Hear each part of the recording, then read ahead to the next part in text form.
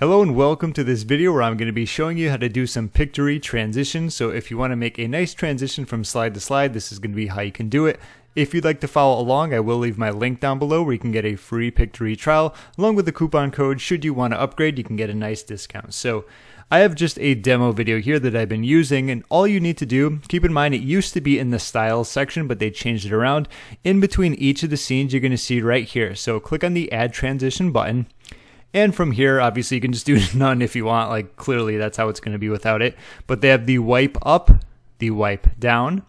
And I'm going to hover over it because this is how you're going to be able to see what it looks like. Unfortunately, when you add it, you can't see it in the preview. I don't know why they do that. It'd be cool if they edit it, but this will give you a good idea, at least what it looks like when you're using it. Smooth left, cool. Smooth right, the opposite side.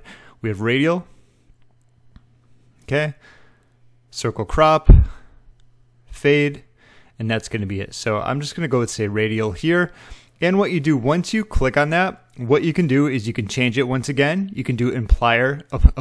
I was combining apply and entire. Apply to an entire video. You can remove the transition, or you can remove all transitions. So if you have a video that has a ton of slides, this is going to be very helpful for you. Make sure you don't go in and just add it every single transition, especially if you want to use the one all throughout. You can just click right here, apply to entire video.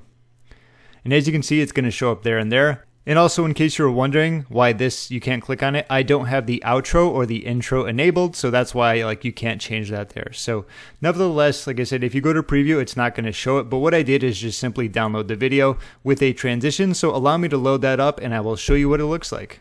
Welcome to Marketing Island.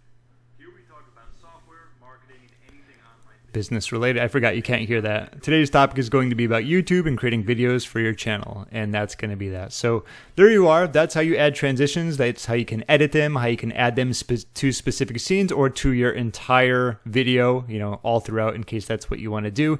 If you have any questions, feel free to leave a comment down below, or if I missed anything else, that's what the comment section is for. My name is James. Thank you so much for watching, and I will see you in my next video.